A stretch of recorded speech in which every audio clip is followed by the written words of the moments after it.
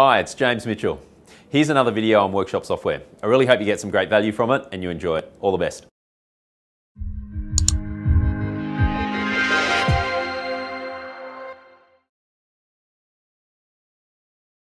Hi, welcome to another update about workshop software. Once again, we've released a really cool new feature into the system and we're going to show you how that works. So what this involves is searching products. So I'm going to jump into the job center and I'm going to just open an invoice that I've currently working on.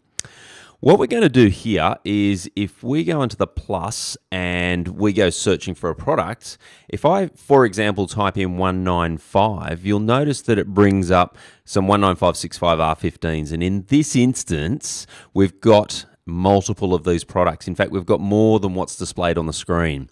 So there's a new button here, which is this more and add product. So I can add a product or I can see more products in here, and I'm going to show you how both of those work.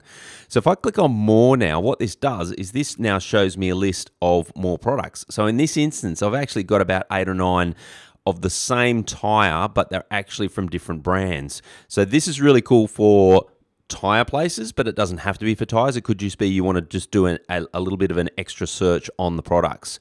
So in this instance, it's really easy to sort of quote the customer. You can see that there may be 15 of the Kumos, there's 8 of the Bridgestones and 4 of the Goodyears, you know, and the prices and all that sort of stuff. So what we can do is they might want the Bridgestone because that they feel that that's the best product. They can go select and it goes and adds that onto the actual invoice itself. All right. The other thing that we can do is actually add a product as well. So let me just show you how that works. Let's say I put a product number in that doesn't exist. If I now click more or add product, it will actually jump straight to the create new product or add product screen in the system because it knows that there are no products to search. So the easiest way for you to create a new product is actually type in the item code, press create product. So I'll just show you that again. So type in the item code as an example, go add there, and it will go and automatically show you that screen and you can go and add the product into the system. So that's really simple.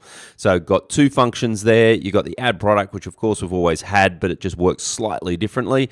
And we've also got this really cool searching functionality. Type in the first few characters of a product, we can go show me more, and it gives you more. So that's another really cool thing. If you happen to be there, you can actually go create new product. If you actually wanted to go and create a new product, you can do that too, or you can go back to products. So you can flip between those 2 screens in the system. Really cool for tire places in particular, but again, if you're doing just searching on products and you want to maybe have a little bit more search, so if you were searching for, say, brakes or something like that, and let's say there were pages of brakes, you can actually go through pages of products in here as well. So really cool new feature. Again, just that little extra thing that makes your business a little bit simpler, a little bit more efficient, and just makes workshop software a little bit easier and better to use. I hope you love it. Thanks for your time.